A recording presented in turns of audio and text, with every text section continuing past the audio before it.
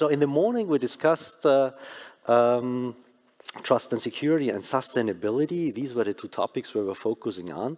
And as you know, in the morning, we have our vision sessions. So we have Postal CEOs there that share their experiences, that share their views. We had some very, very good discussions. And we had also a good involvement from the audience here. So I would ask you again, if you have questions, if you have views, if you have comments, get involved, raise your hands, stand up, and share it with the others here, and ask questions to the panelists. So in the afternoon here, we are starting with trust and security. That's going to be our first session. Then we have a short break, and then we have our sustainability session. Let me introduce now to you the panelists of this trust and security session. We have Sven Kukemelk. He's the Vice President International Business of Omniva. We have Dipti Gupta. She's Global ProServe Supply Chain Solutions. That's a long word, isn't it? She's from Amazon Web Services. We have Brody Buhler. He's the CEO of Escher Group. And we have Lati Matata. He's the director from the PTC, the Postal Technology Center at the UPU. And I would like to start right away with a discussion or with the presentations first. And Sven, e-commerce and data, that's of course something that is very, very relevant, and maybe you would like to talk about security trust in that area. Thanks. Bearing in mind how short I am, I need to stand up so that you would all see me, so please bear with me. So the question about e-commerce and data is that we can have a parcel, but if you actually don't know who it's for, from where, what is inside, then you can't process that parcel. And the challenge we're facing in the postal world is that this kind of data gets mixed up. Someone orders a parcel on, let's say, AliExpress from China.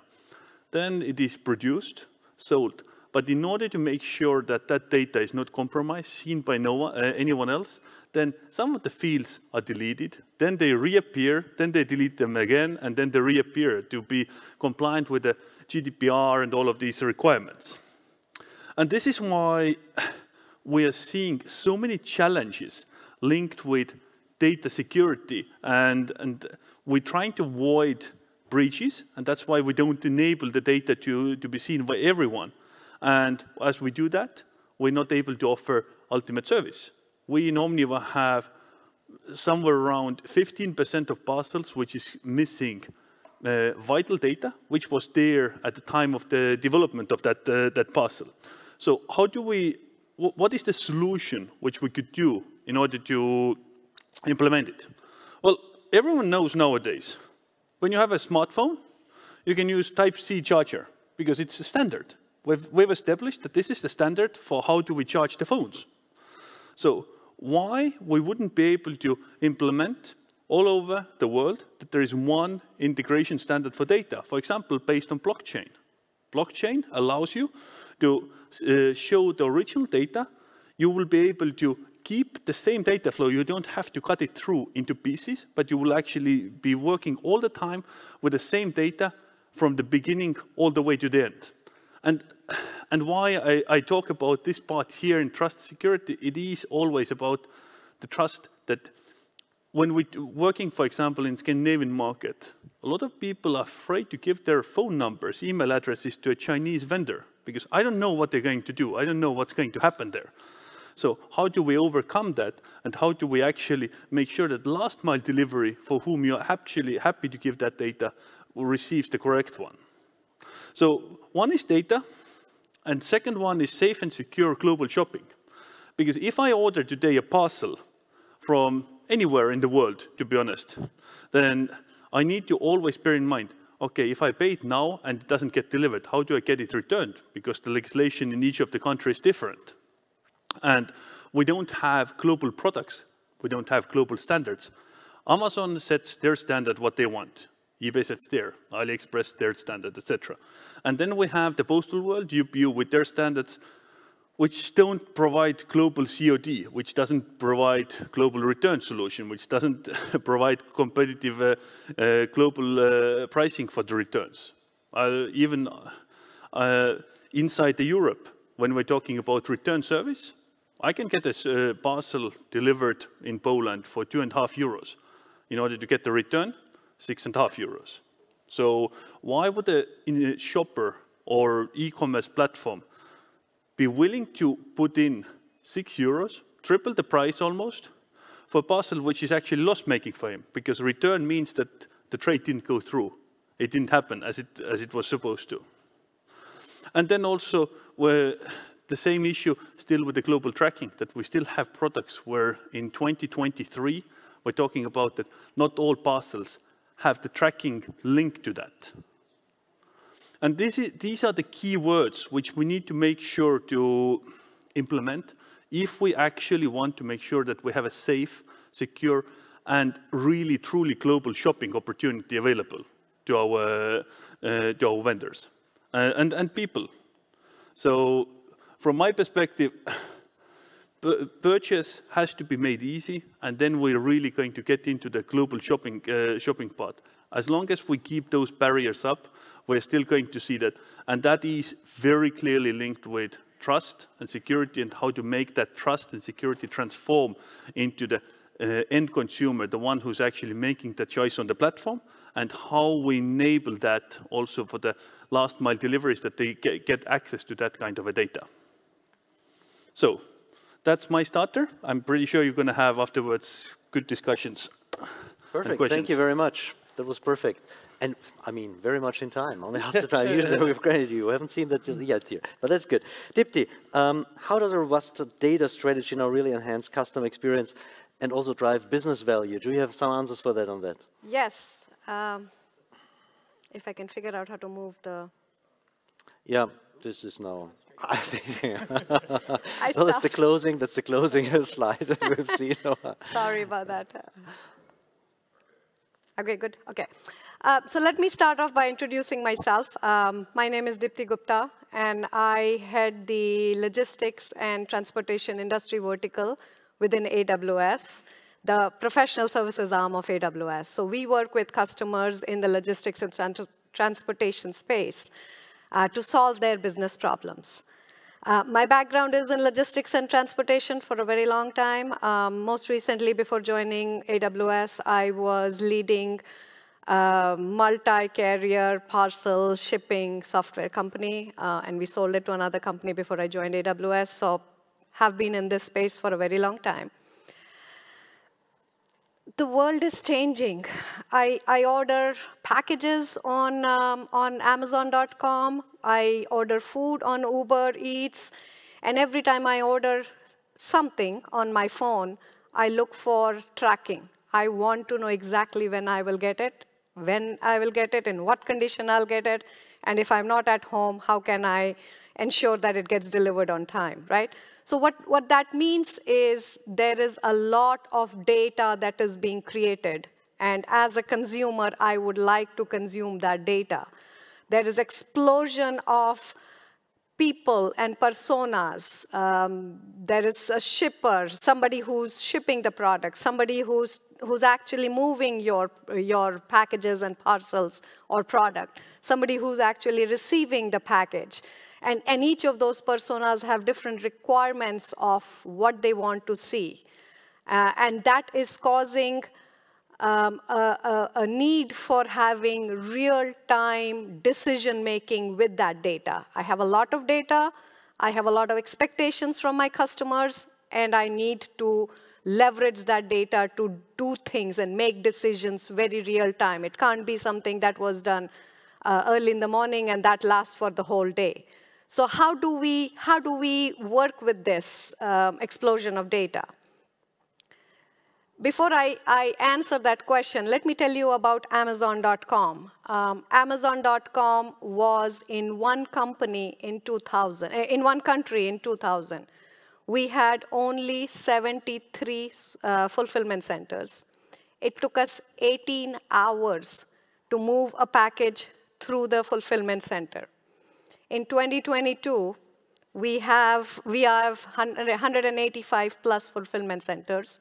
We process 45 plus million requests per second. We have 100 million automated ordering plans. We have 20,000 transportation trailers. The volume grew. And it now takes us only 2 hours to process a parcel through the fulfillment center. How did we do that? We grew the scale of our operations. We got a ton more data. We leverage huge IoT, robotics everywhere. And yet, we were able to take less time to manage and interpret the data. And that we did by end-to-end collaboration. We leverage a whole lot of AI, ML to make decisions out of the data, to run analytics out of the data. And we have governance around our data. We have to ensure that that data is secure, it's transparent, it's well-governed, and it is managed properly. So this is how AWS does that. And this is how what our learnings from Amazon.com, we have made that into services that we now provide to our customers. If you look at the picture on the right-hand side, that's the process data flows through. It gets ingested through a multiple set of sources. It gets transformed, harmonized, so that data can be connected, various pieces of data coming from different sources. We leverage AI, ML to understand the data, to interpret the data. We leverage historical data to be able to make decisions. We build insights, recommendations. And then we reiterate that AI, ML model to make it better based on our understanding and learnings till it becomes a business strategy. And all that is done within the framework of what AWS provides you of quality and integrity of data, governance. We give you transparency of how your data flows through the systems. Sven was talking about data coming in and out and in and out. That's the transparency we provide you. We ensure that there is security as the data goes through multiple systems, multiple personas, multiple countries and continents, compliance to the different regulations around the data, cybersecurity, ethical usage of AI models. We build models, but we also enable you as a customer to ensure that there is ethical usage of that data. And last but not the least, we don't just come in and help you manage the data, provide you the framework. We train you. We ensure that as we walk away, you have the knowledge to be able to manage and govern the data for your business going forward. And we have a lot of success with a lot of customers. Some of these customers you probably know. There are a lot more customers that I could not put on this particular slide. DTDC is the parcel and courier company in India. They wanted to launch a new mobile app. And they wanted to track, end-to-end track, their first mile and the last mile, which again caused an explosion of data. And they came to us to ask us for our help in enabling that. We've worked with Purolator for a huge volume of data. You read the other partners. We worked with US Post when COVID hit. And within 2 days, we built them a website for ordering COVID vaccines and delivering COVID vaccines. Within 2 days, 54 million COVID vaccines. So we have these frameworks that we enable our customers to track the data and enable their digital transformation. So my request to you, I still have 3 more minutes. My request to you is if you have any questions, if you as a customer would like to explore use cases or work with AWS to figure out how you enable your digital transformation, work with us. My contact name is over there. I have colleagues in the audience that can help you as well. The way we work with you is we enable you. We work with you. We enable you to think big, to build your transformational roadmap. And then we walk backwards from it to build use cases, to build the steps that will let you go to the roadmap or the goal. And then once we prove success, we make that into a flywheel to grow from there. That's all. Thank you very much. Perfect. Thank you very much. Brody, collecting data, administering data, processing data, this all creates a lot of uncertainty. Isn't that also an opportunity maybe for the posts that are leaders in trust? Absolutely. What I thought I'd start with is just a few slides on what's going on in the industry from our Future of Post research that we do every year. What you can see here is what's happened in the last 2 years from a revenue and profitability standpoint. One of the things that we're finding is that there's a lot of additional ambiguity in the industry right now as postal operators are working through the sizable changes that occurred on the mail side with mail volume declines and on the parcel side with parcel volume growth.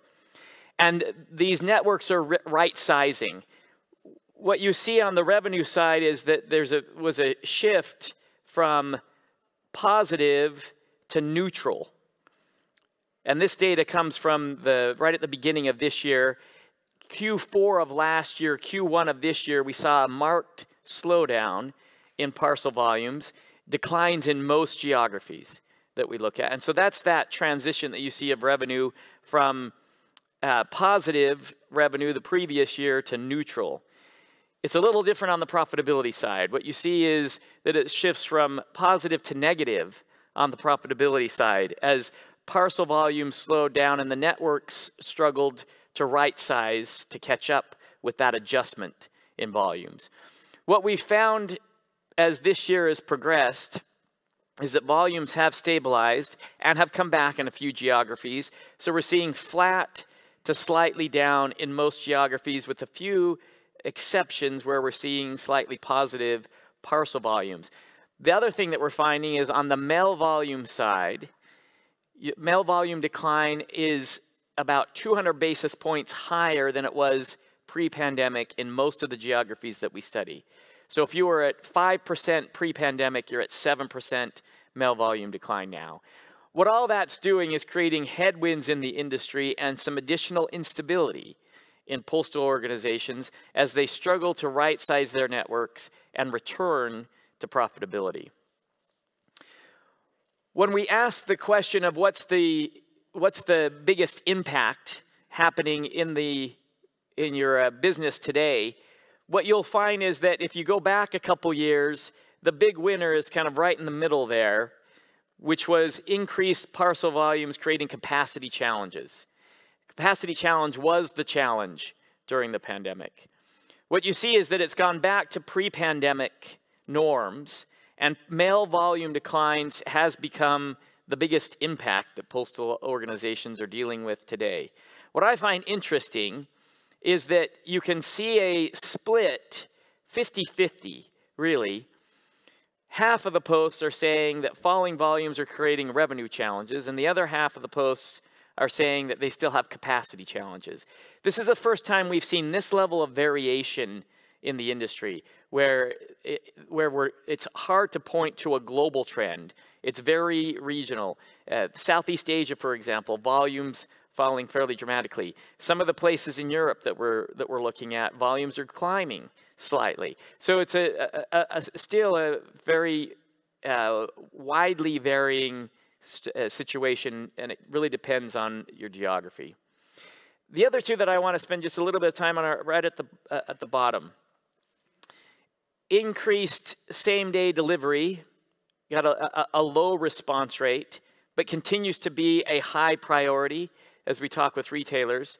And then returns got an even lower rating.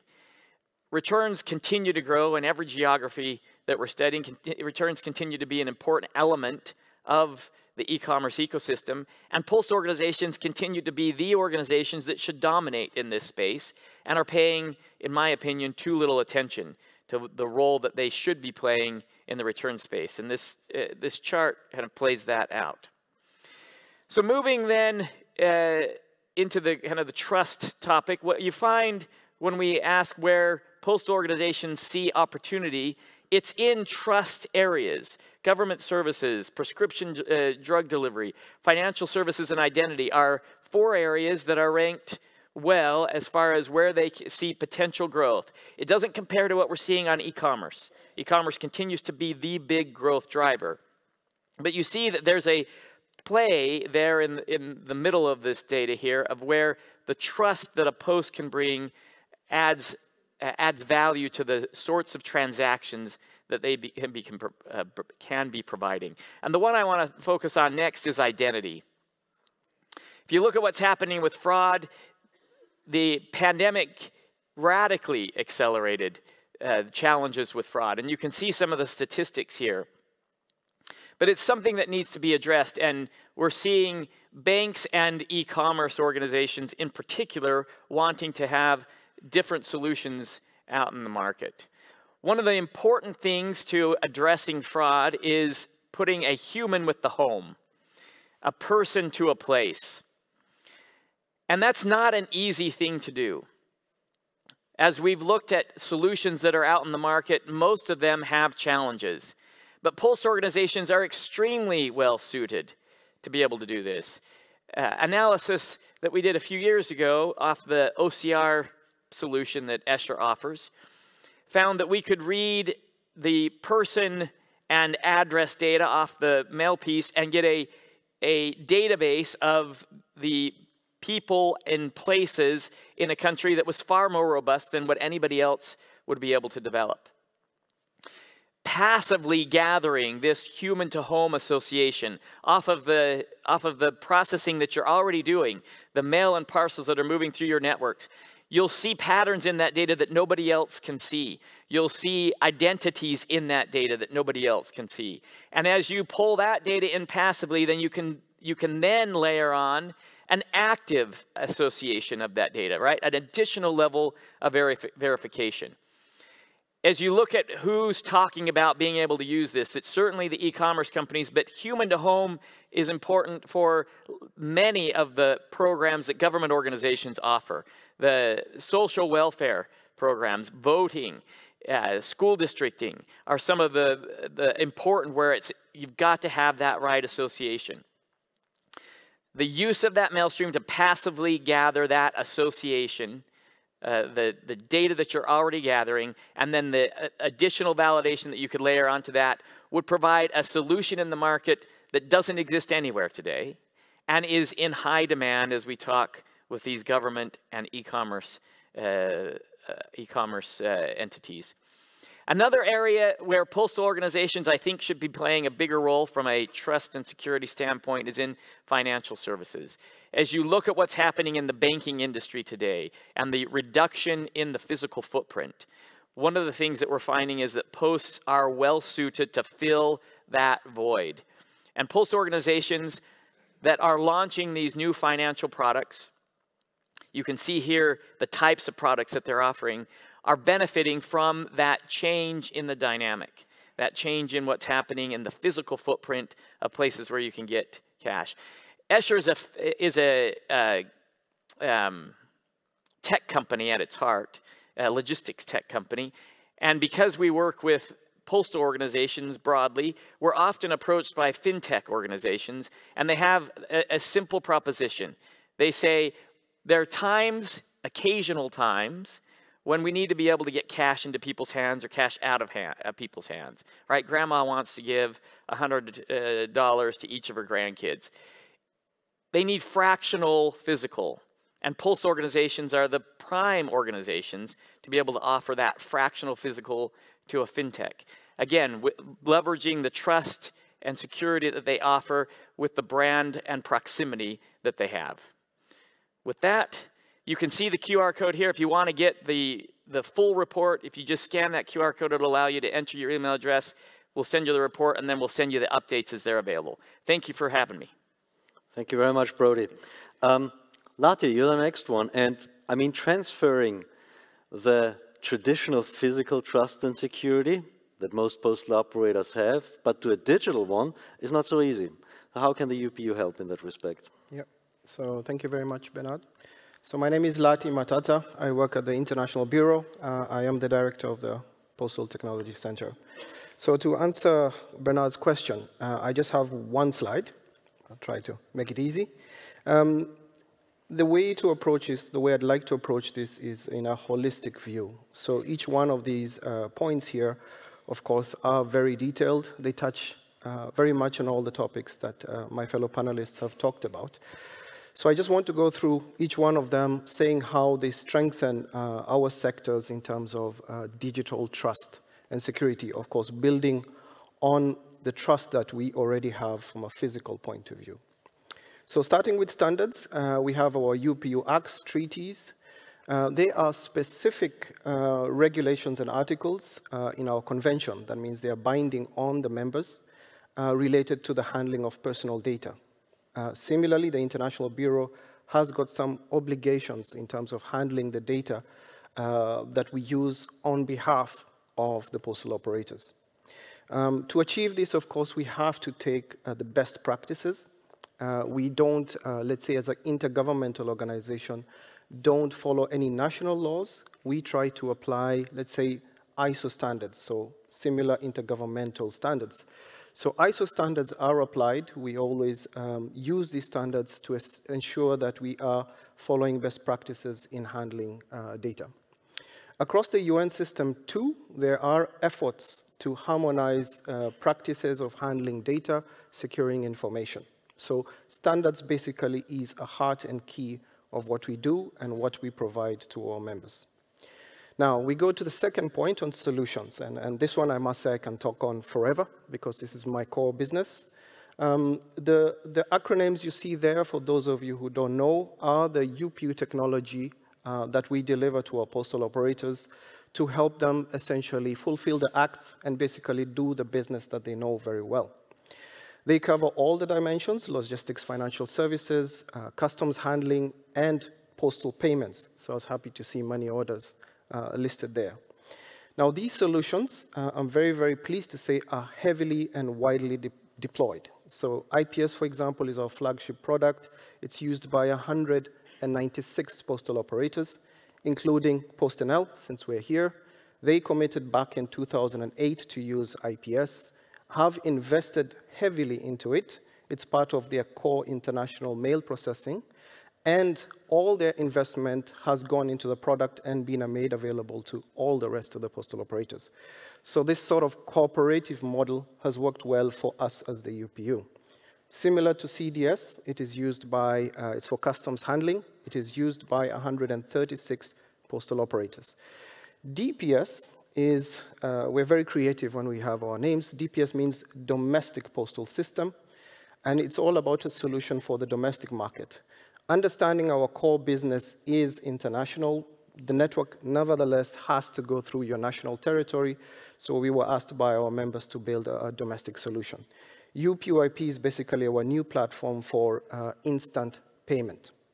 Now, because of this heavy deployment, we are now starting to see ourselves as a platform combining all these solutions to help our operators to do all the postal business in synchronicity all at once.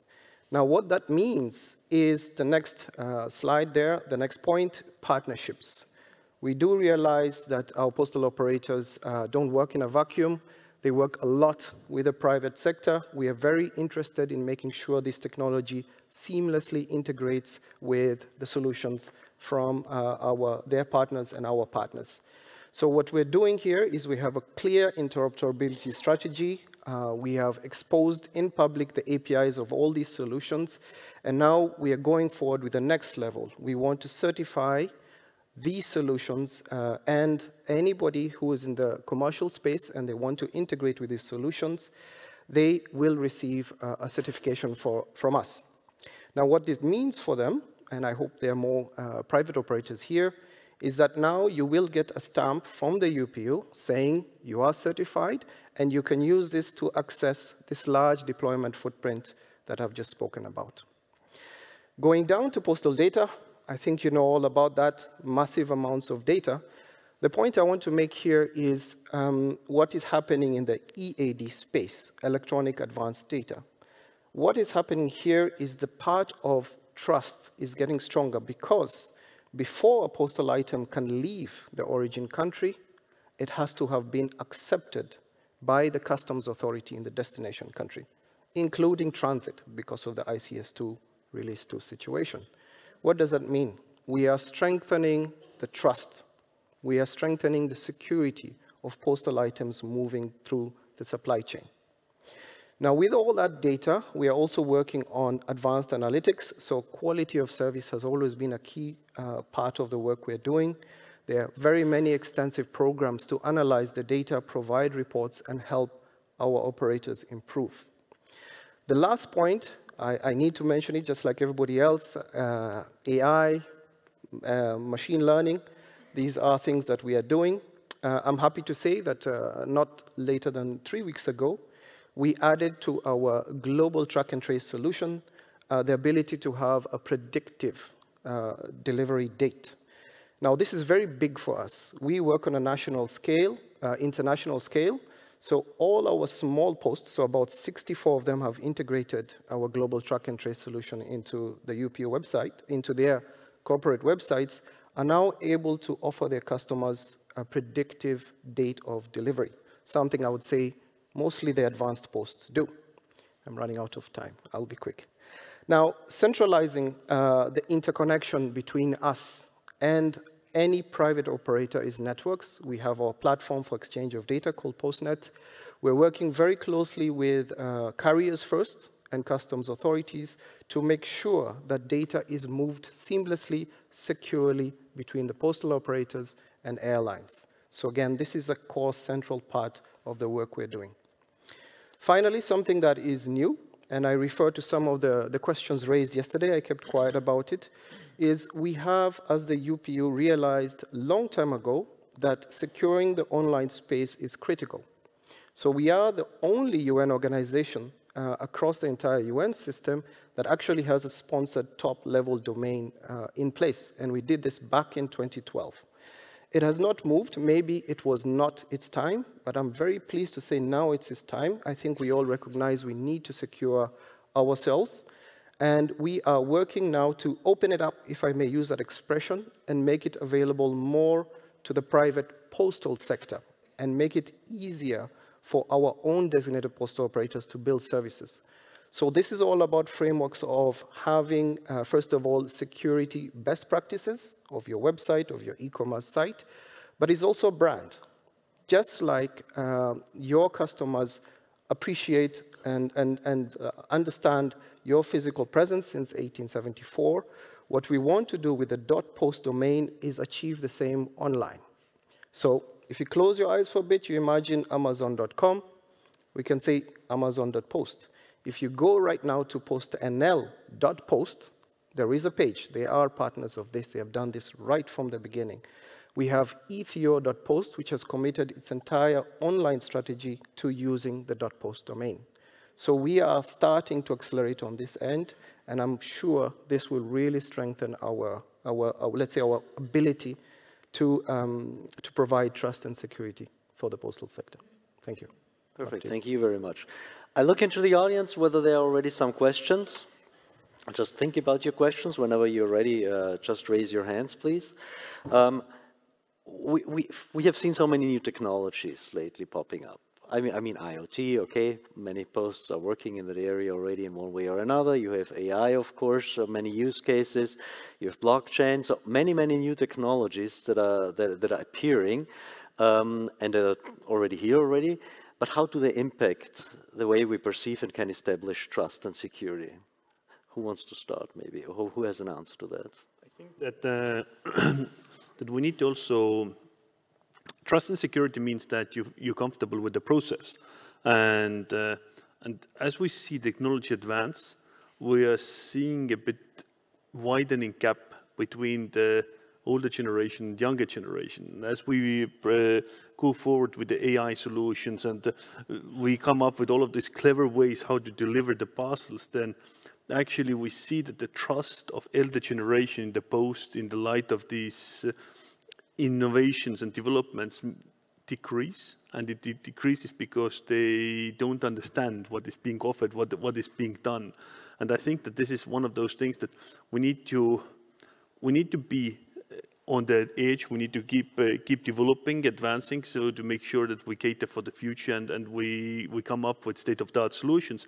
But we also need to remember that Post has to serve all of them, That means from young to old, and we also need to make sure that we don't leave behind some of the generations as we proceed on this path. If I may add to that, so we often, when we say trust and security, we often think that there is a tool that will protect the data, right?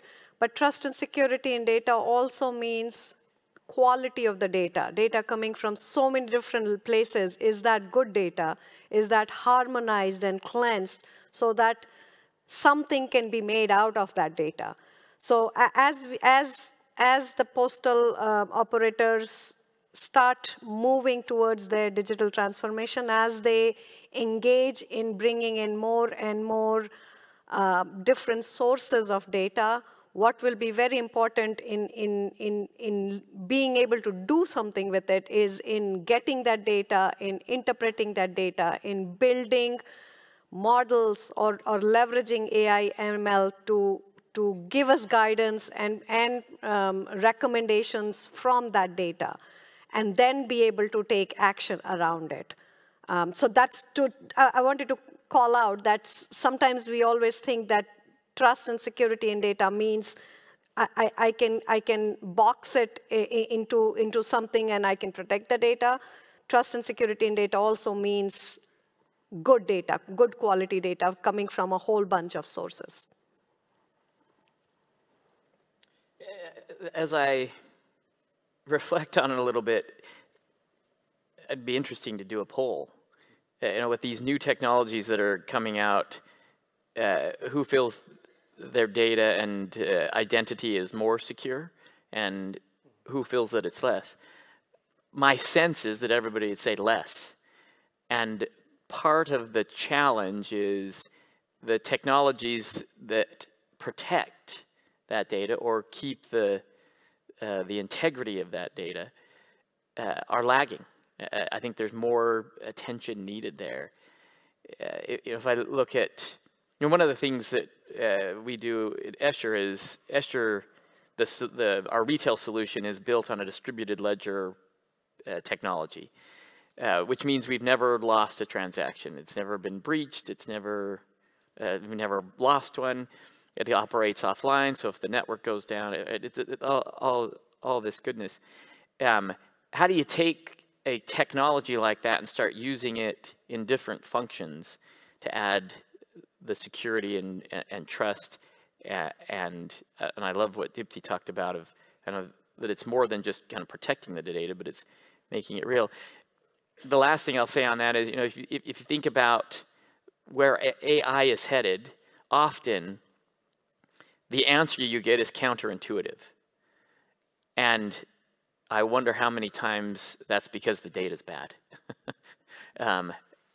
Even more important there when you're going to start putting trust in the answer, to have trust in the data.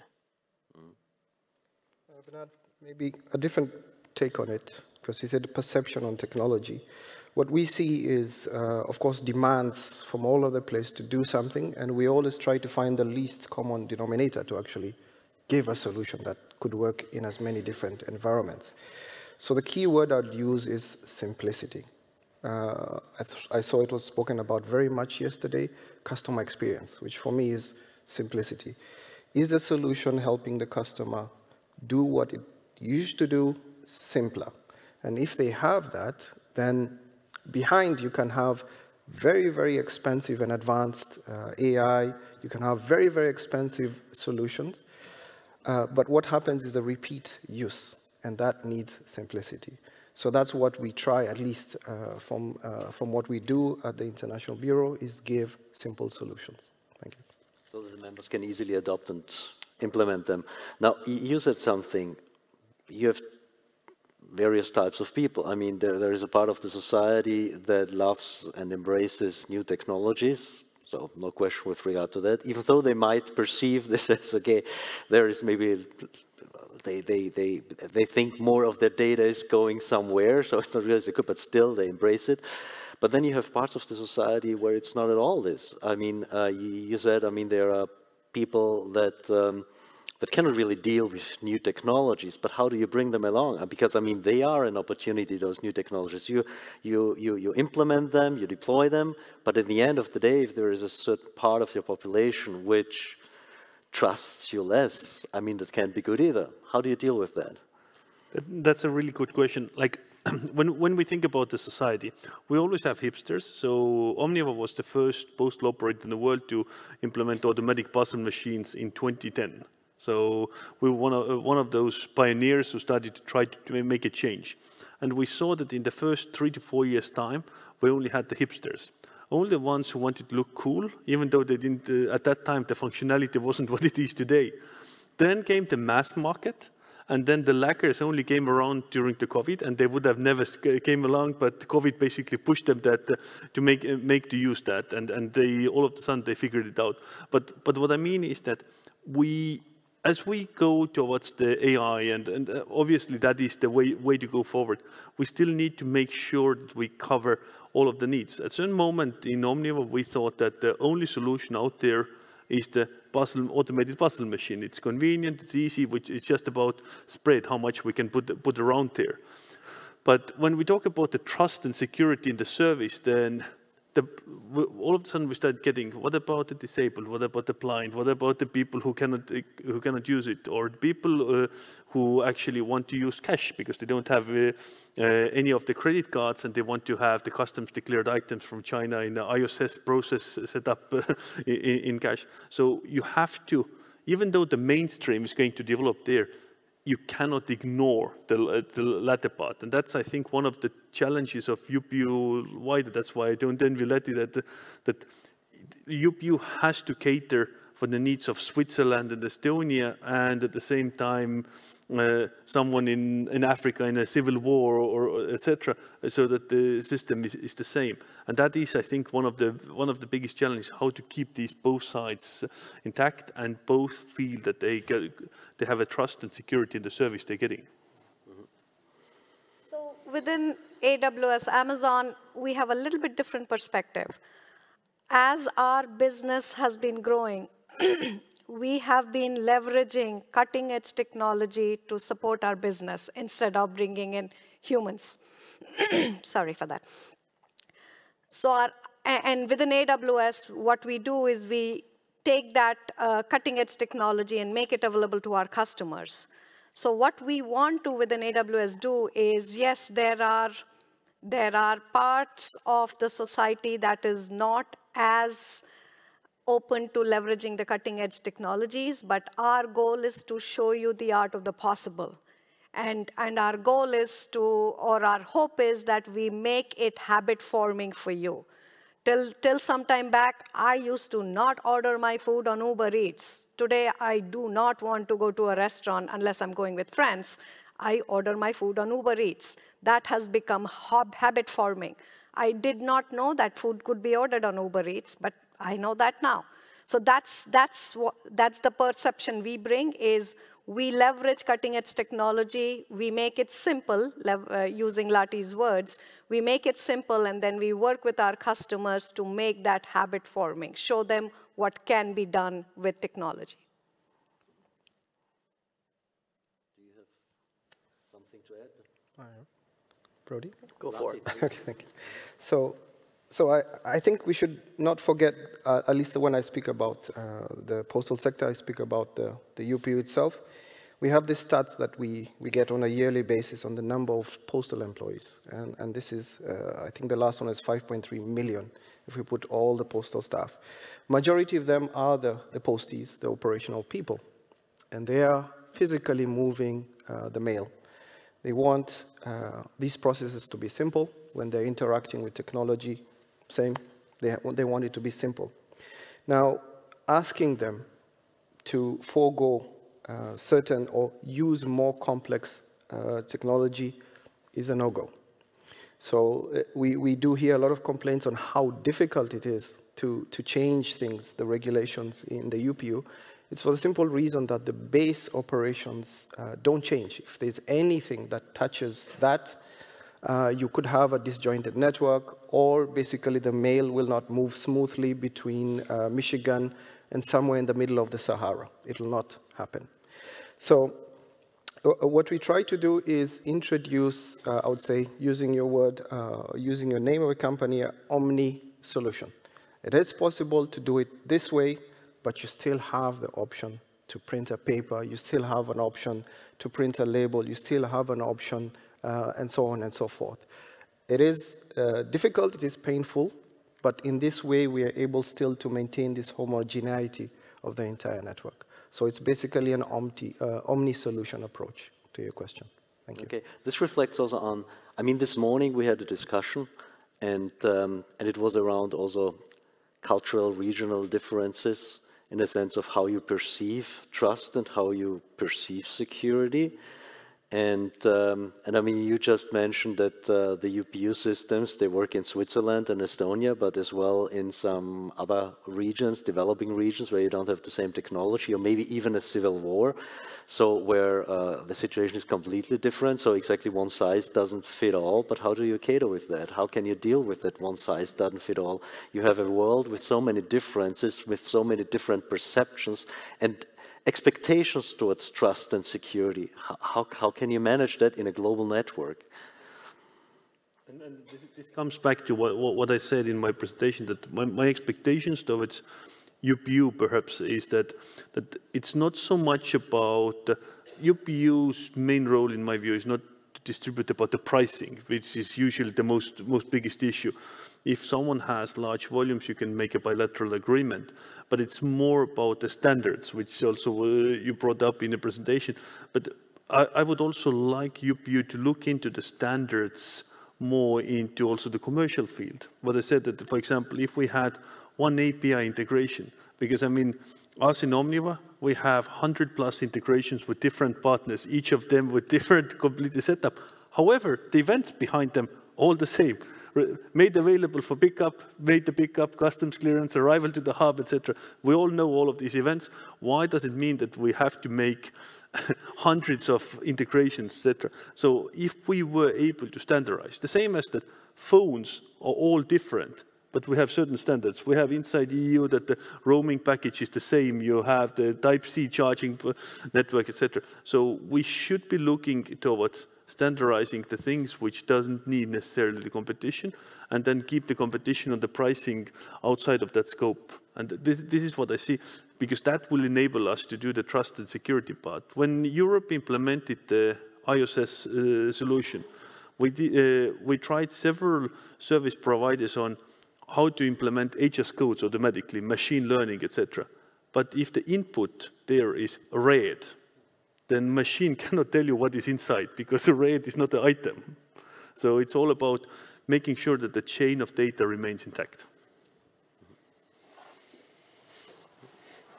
That's right. There's a risk I might speak a lot, Bernard. How we're trying to, let's say, strengthen the trust is actually seeing, let's say, if I may use the word, take a leadership role, not by me per se, I would say by our Director General, but also my fellow directors, because it is recognized that the UPU, of course, as an intergovernmental organization, has a neutral position. We take a neutral position.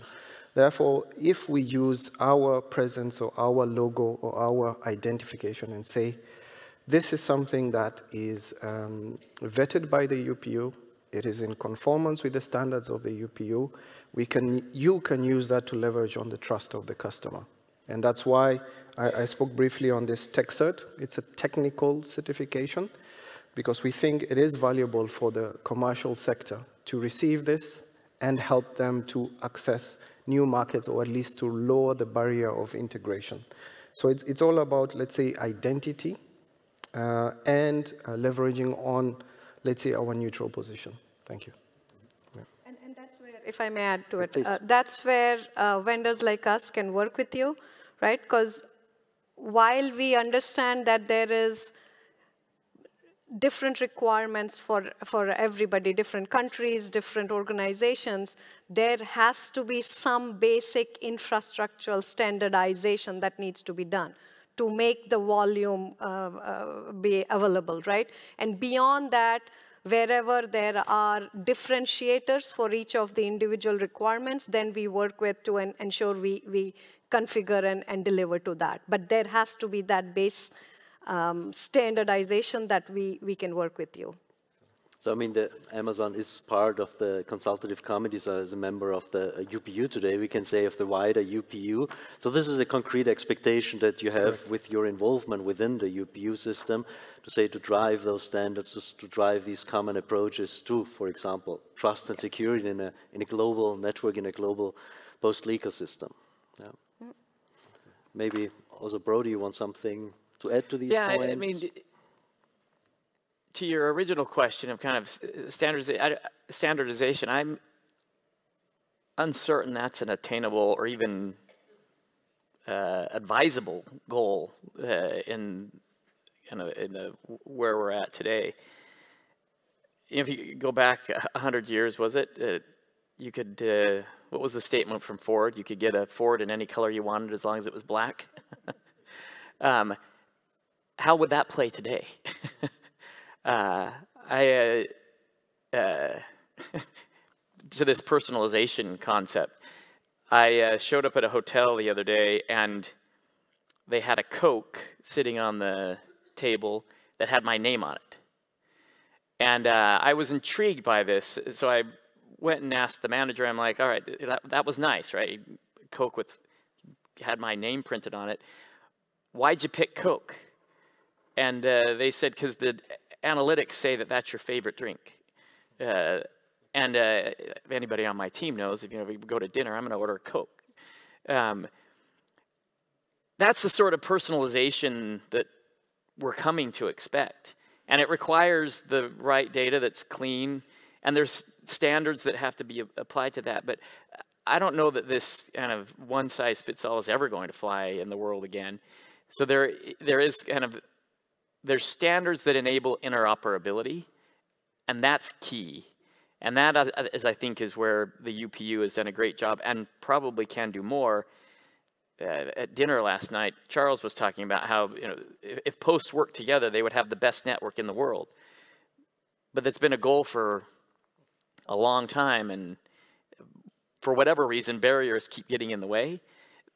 That's what's needed, right? Is that you're never going to make Swiss Post and Estonia and Namibia all work the same, but if you can get the standards that enable the interoperability, then you've got trust between the organizations, and then you get a different value proposition. And I think that's a better objective than make it all common, right? Make it all the same. I don't think we'll get there.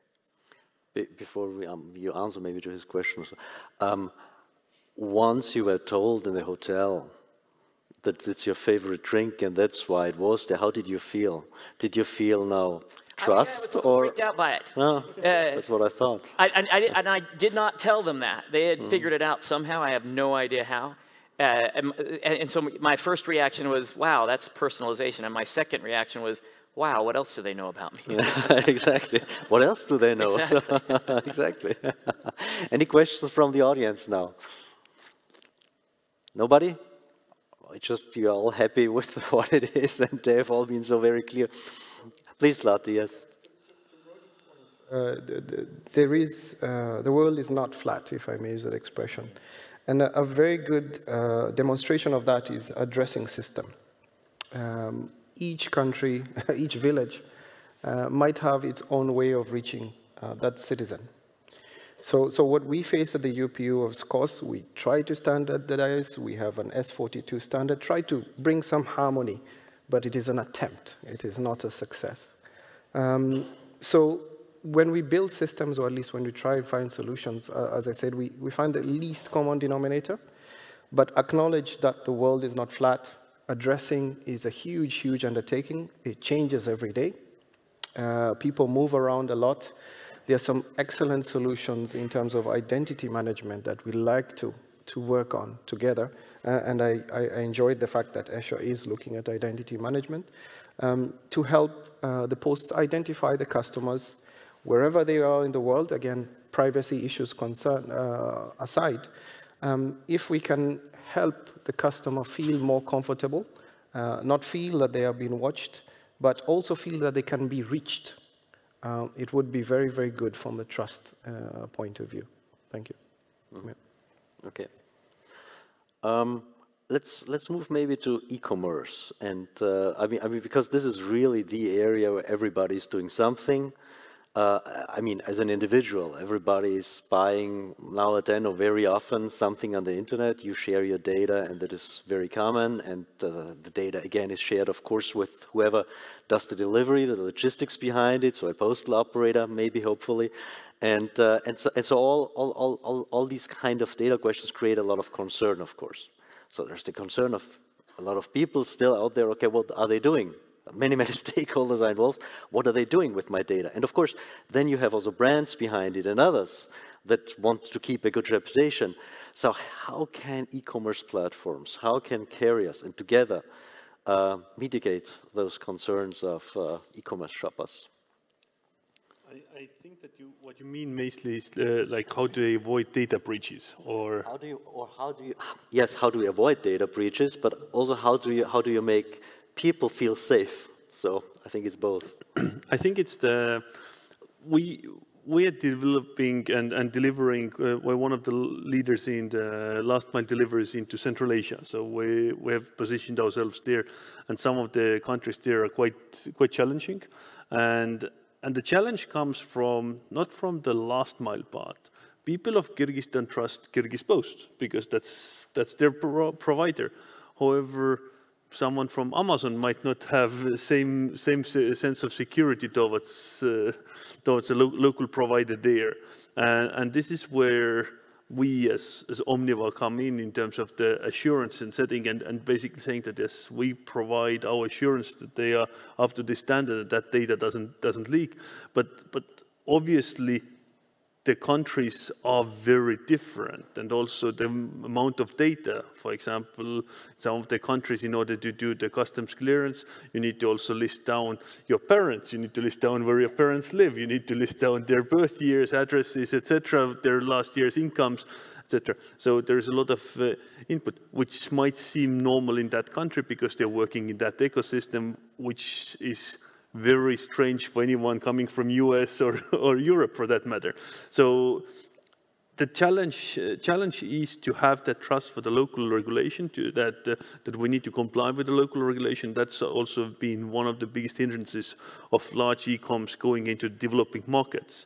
And obviously we work with the local regulators to try to ease the restrictions, but the aim why they're doing that, and we've been talking with local customs, is that to minimize the customs fraud. And that goes back to this trust and security. And that's why I mentioned before that if we would have one universal standard, it would be very difficult for anyone to ignore it and say, no, we don't provide it.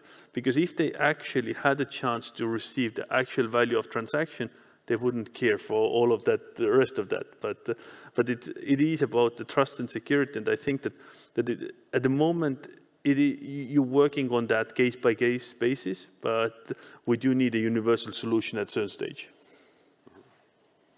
So Brody had shared in his slide, right? Mail business is going down, e-commerce business is going up.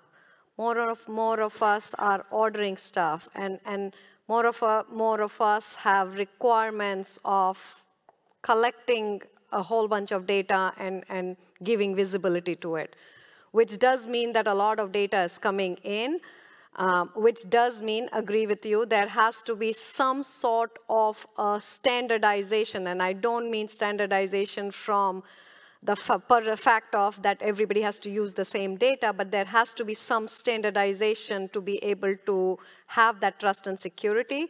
But beyond that, there are expectations, there is data, and what we within AWS and Amazon are doing is we are building that customer's trust in the data by leveraging technology, by leveraging some of these, if I may say, one of the technologies is AI/ML, it could be IoT, it could be robotics, bringing in technology and showing to the customers that there is security governance around those technologies. They are not going astray, pulling in the data and sharing it with everybody, right? So we work with our customers in each of these countries, in each of these markets, to be able to leverage the tools and services we have to build that customer trust around the data, because the reality is each of the customers that we work with have customers that have absolutely increasing, exploding needs for leveraging that data. So, Bernard, I can give a very simple example. I live in Switzerland, and I must tell you, when it comes to e-commerce, I'm more comfortable dealing with Swiss Post to buying something from their website, because I know Swiss Post. They come to my door every day. However, if I was to go to, not pointing fingers, Burkina Faso Post, I would not be so comfortable ordering something to come to me for the fact that it's a different country. I don't know that post. So at the UPU, I mean, I think Nermin mentioned it briefly, the ambition to have a global e-commerce site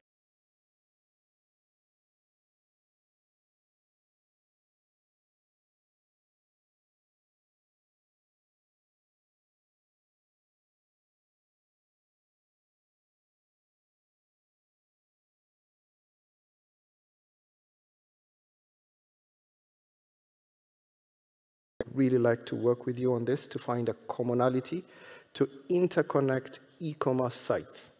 This is one ambition we had 5 years ago, and we try to work on this to interconnect.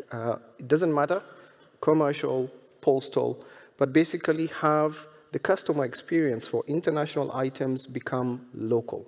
That was the key. So same concept. I'm now dealing with Swiss Post. I live in Switzerland. But on the Swiss Post website are products from Burkina Faso that I want. And then I just have to deal with Swiss Post. Swiss Post has to deal with Burkina Faso Post, and that's their problem. They just have to make it very, very good for me. So this is one direction we would really like to work, especially with the commercial sector to enable. Thank you. Yeah. Okay. I look again at the audience, if there is somebody. We have been talking about all these new technologies, but not concretely about the technologies. What are possible technologies that provide opportunities to create more trust and security in our systems? And how could they do that? Do you have any opinions on that? Something that Sven had in his presentation about using blockchain or the broader distributed ledger technologies to better protect and secure the data, I think is, there's got to be more that's done there, or more to come there, as I look at the increasing sophistication of the hacking capabilities. I think we'll see more of that technology adopted just to protect the data. There's obviously things that could be done, kind of white hat AI sorts of things to combat the black hat AI sorts of things that are going on out there. I worry that the investment profile is backward there, that it's easier to steal something than protect it. And so that's where the money is going. At the end of the day, the challenge is always going to be the pace at which these technologies are evolving, and the investment that's needed to keep pace with the protection. It has got to be more commonly shared. There's got to be kind of joint investment. I think this is something UPU could probably help with as well. If I may add to that, in my perspective, I think governance and transparency, in addition to blockchain kind of technology, right? In a way, blockchain does provide the governance and transparency to the data. There's data coming in from various sources. How do we provide access control? How do we provide the transparency to ensure that our customers trust where the data is going? One more thing that I'll bring up is a lot of us have started using ChatGPT. So Gen AI is being talked at every boardroom. And Gen AI has the perspective of, we all love Gen AI, but we don't know how data is protected because it has access to anything and everything. So that the next set of investments in terms of building security and trust will be how these chatbots, when they go and they pull perceptions and recommendations from a huge volume of data, how is that controlled? How do we protect that when I ask ChatGPT or any other Gen AI tool a question, it doesn't go into the World Wide Web and pull everything out. It goes to a set of protected environment from which it pulls out that data. Why I mentioned before this either blockchain solution or standardization, just for some of you who don't know. So when we're dealing with 20 million parcels from China to Europe, for example, at this stage, the parcel is graded in China. When they're putting it on an airplane, there is still a paper cargo manifest, what is on there. Pretty detailed level on what are the items, what are the HS codes, what are the values. Then it's brought over to Europe, then it's trucked, and the truck driver gets the same manifest, then etc. So you need to make sure that that truck driver doesn't get all the info, that the airline who's transporting for 5 different competitors doesn't get all of that data.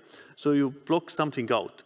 And now when we finally get that manifested data, then actually what is actually on the manifest of the truck driver, what is sent to us, what they were supposed to send, and what the airline said that was on the plane, none of them match.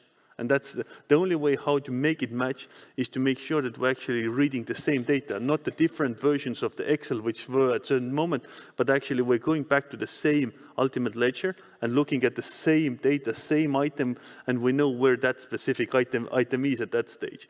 And we're not there. Why? Because we still have regulations where airlines need to, for redundancy purposes, need to have 2 sets of papers, one electronic, one paper. The truck drivers need to have something in hand because if the police, etc. And because of the ecosystem which doesn't support this, we're still in a situation that because of that, we receive in a year somewhere around 100,000 parcels, which we actually have no manifested data, and we're missing another 100,000 items, which we have the data, but and I don't see any other way to solve it than we actually have same data, and we just can blur out certain fields to certain, but we're not cutting it, but we're keeping the same one, and that's where the blockchain actually comes in. But I'm not saying that that's the only option, but the challenge from a last mile delivery operator, especially for cross-border, is huge, and the pain is every day. And it's not just us, but across the board. Do you want to react to that as well? Yeah, I'll use the word cloudification. And to Sven's point, consolidation of data is something that we've heard a lot about. And also use the word specialization. Why I say this is at the International Bureau, we are receiving a lot of alerts, a lot of reports of our poor postal operators getting attacked and hacked and basically taken out of business. And to that point, these days, a postal item cannot move if there is no data that has been captured and sent. So basically, business stops. So our response to this, to Brody's point, is to specialize, store the data in places where the people know how to handle this. So our standard, let's say, cloud providers, Microsoft, Amazon, AWS, because they know how to protect data. And in so doing, we also help with the consolidation part. So that means looking up and getting information to get the exact data you need, not all of it, is possible. So we're bringing all the data in one place, but making sure it is kept in the most secure place possible. That, for me, is critical. And then with that comes the next point on reliability, that you are guaranteed when you look up this data anywhere in the world, as long as you have an internet access, you will get the answer you're looking for. And this, again, requires real cloudification, expertise, a lot of investment, but it is, for me, worth it to protect us from what is happening bad in the world today with regards to hacking. Yeah. Thank you. You have brought up also a few examples how blockchain can help in that respect. Now we have been talking about blockchain, I think, for a couple of years already, right? And when you look around how many solutions you see of blockchains developed in or for the postal industry or logistics in general, then you just come to the conclusion of saying, well, something's wrong here. I mean, everybody's saying about those amazing use cases, smart contracts, and you name it, and the security that comes with it, but nobody really does a lot about it at the moment. So where do you see the future really of blockchain? Will there be a future of blockchain? And when will there be maybe a breakthrough finally that we can see deployed either in UPU systems or within postal operators or for other cross-border transactions? So what's the future? Is there a future? And when can we expect this future? That's a really good one. Like from Omniva's perspective, we always said that automated parcel machine is the future, and then actually future came and it became a reality. And then in the mid 2015, somewhere around that, everyone started saying that the next breakthrough in last mile is going to be drones. We're going to see drone deliveries, everything dropped off. And when 2023, and I haven't seen anyone making it work. And not on a large scale. It's not yet there from a real, like, to being able to have anyone doing 90% of deliveries or something like that. And it has for niche missions.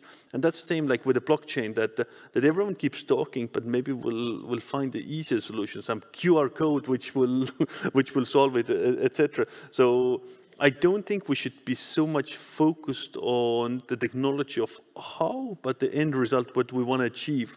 And once we get to that end result, because I mean, same is with a drone or automatic parcel machine, we shouldn't focus on the function of how, but the aim is to make it easier for the customer to receive that parcel, whichever justifies that means. And I think that's the thing.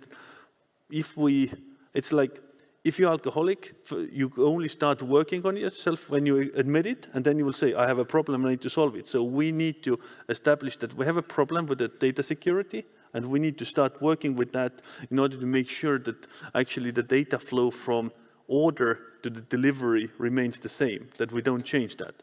If we actually, all of us say that that's a problem, then we have the global workforce to solve that.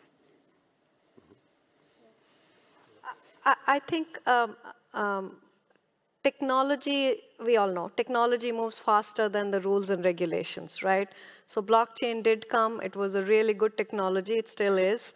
But our rules and regulations did not change. As you were mentioning, the airline still has to have a paper manifest, which is very different from the manifest that was given to the truck driver at the source original location. So while rules and regulations are catching up, I think technology will still move further. So in my mind, blockchain is more a word that is being used for integrity of data, right? And we call it blockchain today. It could be a completely different technology tomorrow, and that's what vendors like AWS are working on, is how do we provide that to ensure that that integrity of data is carried through. So I don't know, I don't have a crystal ball to say whether blockchain will be there, but yes, there will be tools that will ensure that there is integrity and there's transparency to the data that moves through your supply chain.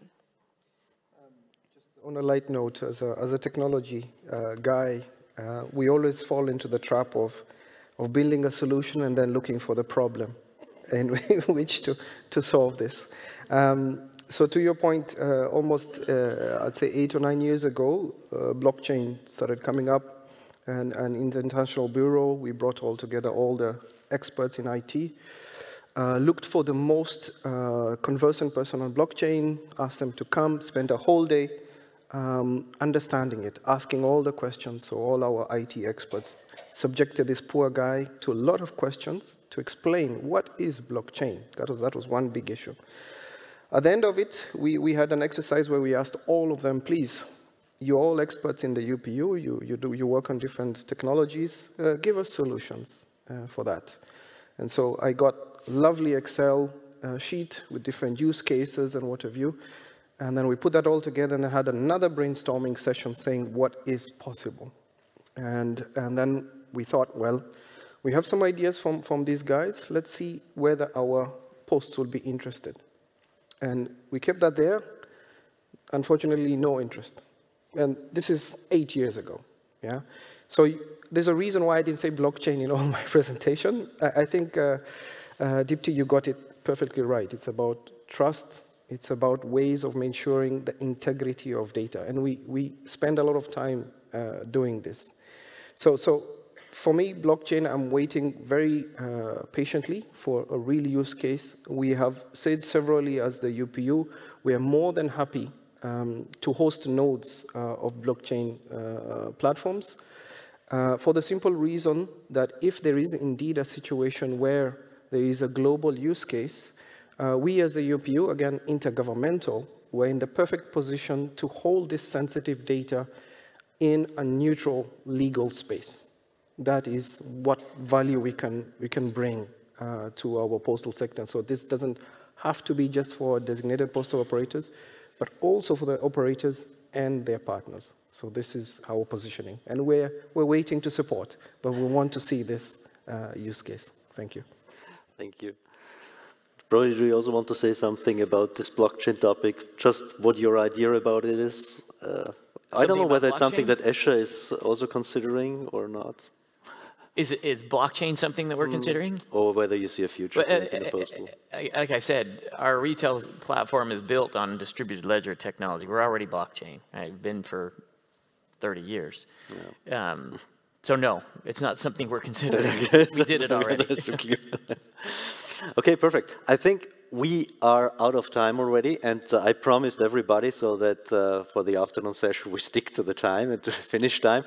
We are going to have a break now of 15 minutes, come then back with the sustainability topic, but before we leave, please give a big applause to our 4 panelists here that did really a great job. Thank you very much.